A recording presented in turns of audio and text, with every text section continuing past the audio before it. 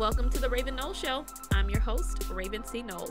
I'm a wife, mother, counselor, mindset coach, and speaker, helping you win from within.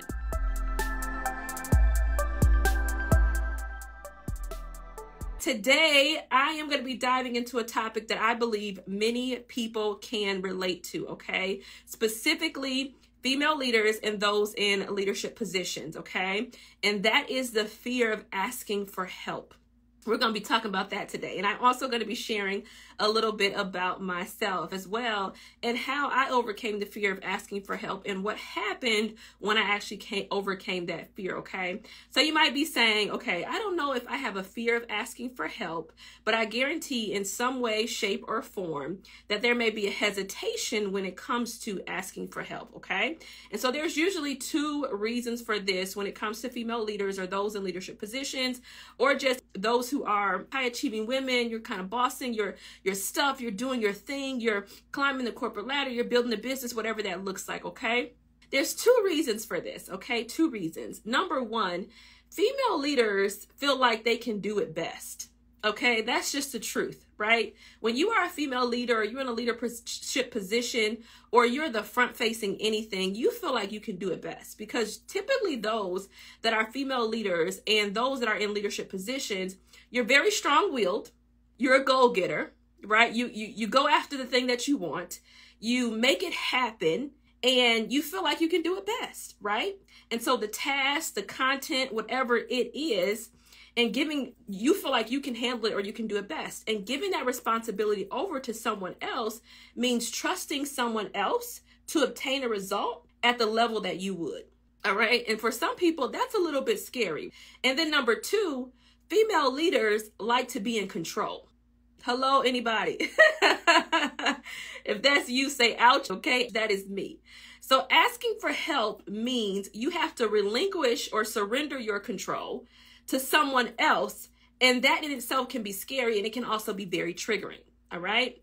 And so today I want to teach and tell you about what happened when I overcame the fear of asking for help as a female leader. So first and foremost, a lot of female leaders, like I said, especially those who are very independent, strong-willed, visionary types of women, you're pretty much hardwired to do things on your own. So those that are, if you consider yourself a leader, if you consider yourself a female leader in any capacity, a lot of times you're pretty much hardwired based on life, based on upbringing, based on just who you are personality-wise. You are hardwired to get things done and to do them on your own. And so you've gotten where you are today because of the hard work that you put in. You didn't quit. You didn't let failure stop you. When things got hard or complicated, you figured it out. You figured out a way to simplify it or to make it work. And so through that hard work, you've also cultivated this mindset that you are the person that you can trust to get the job done. When you have been the person that has made it happen, when you have been the person that's had to encourage yourself to continue to go, to build, to move forward, to go after it, when you've had to develop the grit to make it happen, you develop a mindset and an outlook that you are the person that you can trust to get it done. So it can be very scary to hand over that responsibility to anyone else or to ask anyone else to step in and to help you be able to plow forward or build forward or continue to lead or whatever it is that you may need or what is necessary for you, okay? So then on the flip side, there are those who feel like asking for help equals being needy. And if I'm needy, that means I'm weak. So some people associate asking for help as being needy, and being needy is associated with being weak. So I don't want to ask for help because I don't want to look like I'm being needy, and I don't want to seem as if I'm weak. When you are a strong-willed individual, when you are a strong-willed woman, when you are in some type of leadership position or you're the front facing of anything, if you've built your business, you have clients, you have those that you work with, you are, whatever it is that you're doing, you want to ultimately, a lot of time we want to have this facade or this persona or this reputation, that's a better word to say, that you are strong-willed, that you have it all together, and that you don't need help. So again, asking for help could equal looking like you are needy, and then that can also equate to feeling like you are a weak individual. Those who are strong-willed women, you do not necessarily like the feeling of being vulnerable to the point where people will associate you with being weak in any capacity. Now, a lot of this comes from this Superwoman complex, especially in Black culture. You're expected to be able to handle it. You're expected to keep it together. You're expected to be that strong Black woman. And because of this, you truly believe that you can do it alone and you can handle it alone. Because what? I've been built for this. Whether you've seen people in your family do it, whether you've seen your mother have to go through it, whether you've seen, other figures have to hold it together, hold the household together, work the job, feed the family, do all these different things, show up for ministry, wear all these different hats. You're like, I'm built for this. I can handle all this. There's a Superwoman complex there where you don't want to look weak or that you dropped the ball. So there's this idea in your head that you've created that I'm Superwoman. Well, I don't want to burst your bubble. I don't want to put a pin into your balloon today, okay? But that's simply not true. It's simply not true. I don't care who else have told you that they are Superwoman. I don't care if you've believed that lie before. I don't care if other people have gone online and encouraged you to be a superhero. I'm here to burst your bubble, and I'm here to tell you that you're not Superwoman and you're not superhuman, okay? Let's just have a moment of honesty here. You're not Superwoman and you're not superhuman. You may be strong-willed. You may be a go-getter. You may be resilient. You may have the skill set and the ability to lead, but you have limitations and a capacity cap. Whether you want to hear it or not, you have limitations and a capacity cap. Now, also, you are doing yourself a disservice when you try and do it all. Because you can go much further, much faster when you ask for the help that you need. You are doing yourself a disservice when you feel like you have to do it all or you try to do it all. Because listen to me, when you ask for the help that you need, whatever that looks like for you, you can go much further, much faster when you actually ask. Now, believe it or not, asking for help actually communicates strength.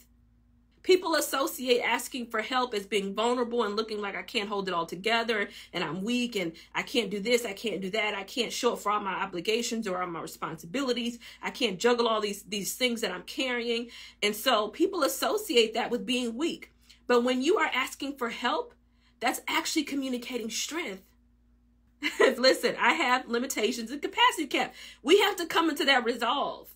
Okay, as women, no matter what you have on your plate, no matter what you're doing, no matter what you're carrying, you're so welcome. No matter what you're carrying, you have limitations and a capacity cap. And the sooner that you actually resolve that, the better it is going to be for you in the long run. All right. So I just want you to know that when you're looking at me today, I'm strong enough to acknowledge that I have blind spots and I have weaknesses. A lot of us don't want to acknowledge that there are moments where we just can't handle it all. We just can't carry it all, that we have blind spots, that we're not able to see it all, that we're not able to show up in all capacities at all times. We cannot be all things for everybody at all times. And it's okay to acknowledge that I have blind spots and that I have weakness. And because of that, I need help. And so do you. And so I'm strong enough to know that I need a team to truly move my business forward in the capacity that I desire to. I'm pregnant right now. I have a small child. I know that I need help to be able to accomplish the things that I want to accomplish or I desire to accomplish. I'm strong enough to know that relationships are currency. And partnering with those who have more knowledge or expertise than I do in a certain area pays more in the long run than any other investment I could ever make.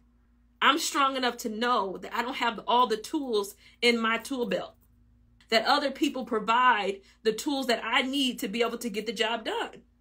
I'm strong enough to know that. So when I started asking for help, I realized that I was getting much more done and I was a lot less stressed and overwhelmed. Y'all following me so far? I want to make sure this is connecting with you. So when I started to ask for help, I just kind of want to give you a little bit of my backstory. I realized that I was getting so much more done. I was so much more less stressed, and I was so much more less overwhelmed. Specifically, for me, I started to perform better at a higher rate. So some of you have goals and different things that you want to do.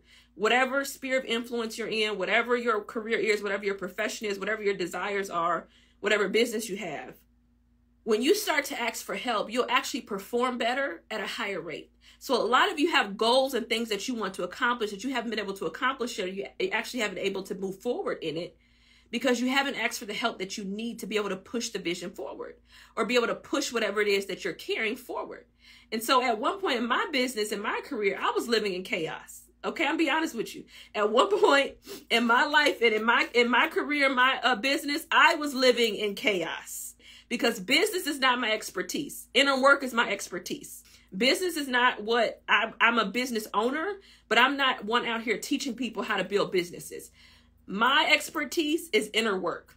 So within my business, I've had to invest into multiple coaching programs with people with a higher knowledge level than me in business. And trust me, I'm going to get somewhere with this as I'm sharing my story. Just follow me, okay? So within my business, I've had to invest in multiple coaching programs because there are people out there with a higher knowledge bank than I have in business that I need. I needed that help. So they took the chaos I was living in, trying to figure out how to move my business forward and how to make this thing grow and all these different things. And they gave me a strategy that cut my process in half. But that could have only happened if I asked for help.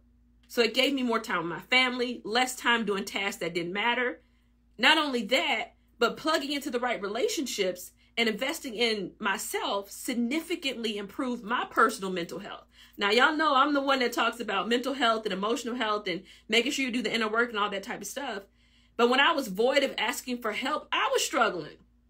When I was void of being vulnerable enough to say, listen, I am living in chaos. I don't know what I'm doing. I need some help. I'm overwhelmed. I'm stressed out. I'm trying to carry all this stuff. I was struggling. And so I remember years ago when I was severely overwhelmed and I just did not feel fulfilled in life. I was struggling with depression, y'all. I was sad. I just felt like, what am I doing? You know how you feel like you're working towards something, but there's just no result. You're showing up for stuff, but it's just not purposeful. You're like, this is just so unaligned what I feel like God is calling me to do in the long run, but you still got to show up for it. And you still got to, go to it because that's what pays the bills or whatever that looks like for you. But you're like, I am struggling because I do not love what I'm doing. It feels like such a big waste of my time. All this different stuff goes on through your head because you don't necessarily feel aligned with the work that you're doing. But it's very common. Now, I've always had a passion for business.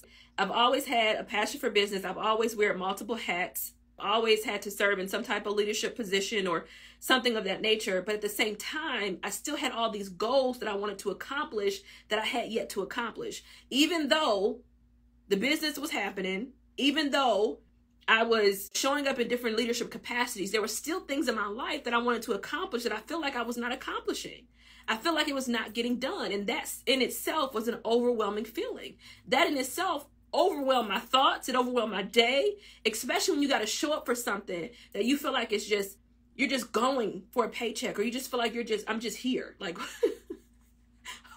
why am I here? Right? You get there, you're just like, before you can even walk in the door, and I know it because I've been there. You're just like, oh my God, here we go with this again, or this same kind of mundane process of life. That's overwhelming in itself to feel like you're showing up for something that you don't want to be there for.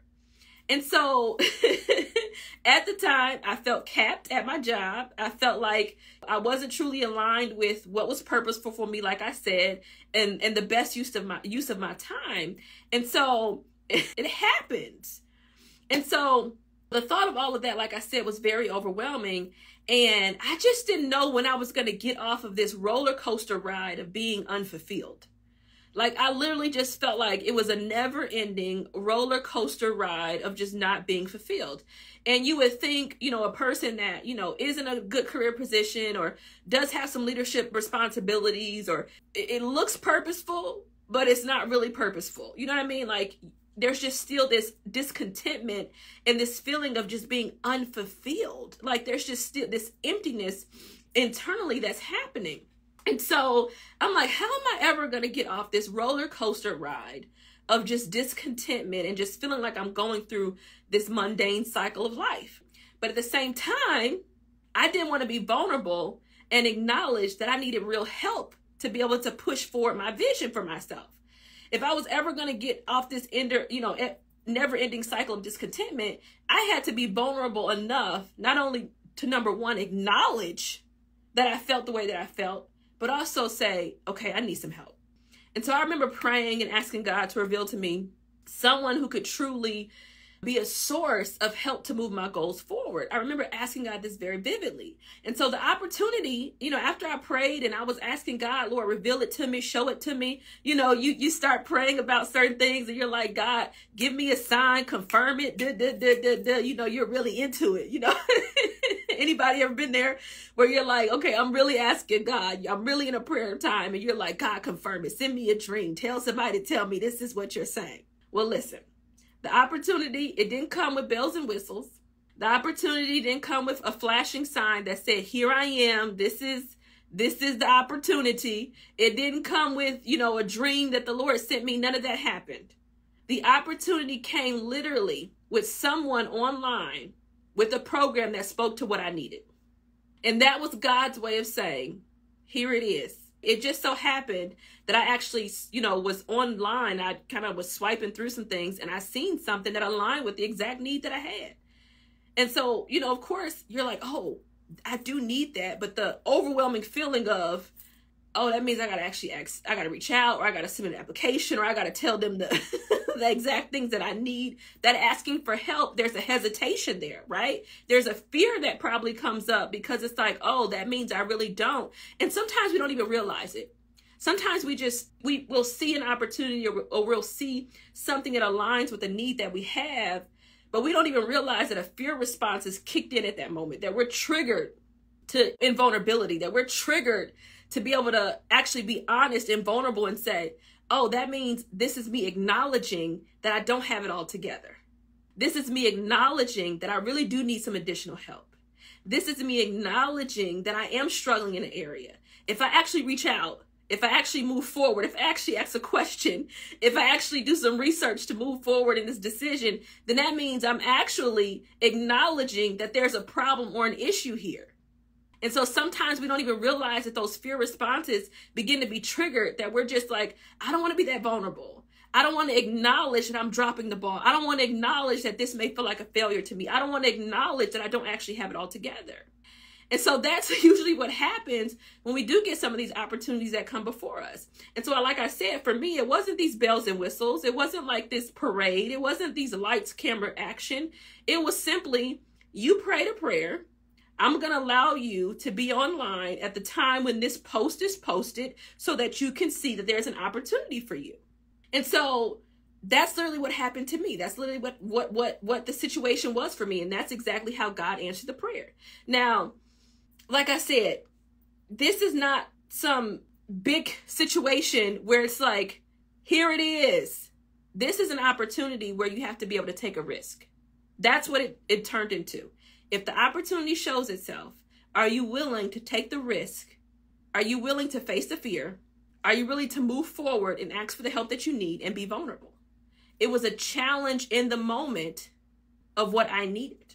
And so, like I said, God was saying to me, this is the opportunity to remove the chaos, the overwhelm, and finally accomplish the goals that matter the most to you. And so the only way that I was actually able to overcome the fear of asking for help, the only way that actually happened for me, and the only way that I was able to actually reach out for that person to ask for help, was to take the risk and face the fear. Now, if you've been in any other programs that I've been a part of, anything that you've seen me speak about, any of my posts, I'm going to always tell you the same thing. The only way that you overcome fear is if you take the risk and you face it. That is the only way that you're going to tell your brain that this is safe. Because if you do not, you're going to continue to be wired and triggered to think that this is unsafe. That is what fear is. Fear is telling you that there is an unsafe situation. Fear is communicating to you that something within your mind is telling you that this situation is not safe. Vulnerability in your mind can register a place of unsafety. Asking for help based on what may have happened to you in the past can trigger in your mind that this is not safe to ask for help based on something that happened before. Taking a risk can be triggered in your mind that this is not safe. And so the only way that you overcome the fear is if you face the fear and you begin to rewrite the narrative that this is actually not unsafe. This is actually safe. May take some hard work. May take a couple trial and errors. May stretch me beyond my comfort zone. But that doesn't mean it's unsafe. And so that, for me, was what I had to do. And once I did that, now years later, I'm living an aligned life that I feel is purposeful. I'm not depressed. I'm not overwhelmed. I'm at peace, loving what I do and being able to thrive in what I do, all because I was able to muster up the courage to take the risk and ask for the help that I needed. And so asking for help for you could seem extremely vulnerable. It can seem very risky. It can seem that there may be some fear attached to it. There may be some fear associated with it, but you'll never know what's on the other side unless you ask for the help that you need. You'll never know what can be produced through you unless you ask for the help that you need. You never know how far God can take you unless you ask for the help that you need. You never know how successful you can actually be unless you ask for the help that you need. You never know what other opportunities are out there for you unless you ask for the help that you need. You never know what doors could be opened unless you ask for the help that you need. You'll never know what's on the other side of this fear of vulnerability, this fear of asking for help, this fear of taking the risk. You'll never know what's on the other side of it unless you ask for what you need. And so you can stay in the same predicament that you're in. You can keep hoping and praying and desiring. You can keep thinking about it. You can keep imagining it. You can keep writing the vision. You can keep doing all these different things. But until you take action or you take a step in the direction of what you actually need, all of that continues to be just a thought, just a dream, just a vision, just my potential. That one right there. When do we move from potential to actually being the thing that we know we are capable of? When do we move from potential to actually living in the reality of what we know God has called us to live in? That takes risk and asking for help. So that's my story. I'm sticking to it. Asking for help truly transformed my business and it transformed my life. And so I just wanted to give you a little bit of context in that way. Did this register with you? Did it connect with you?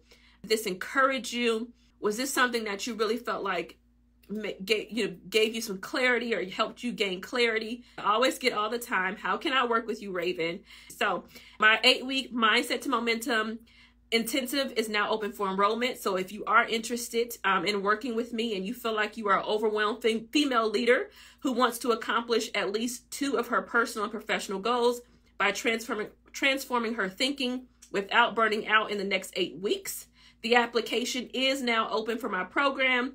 And if you are interested, you can go to www.mindsettomomentum.com and apply. And you can also feel free to DM me goals and I will answer any questions that you have about the program as well. But if you are a female leader and you're ready to ditch the overwhelm and finally achieve your goals, let's do this work, okay?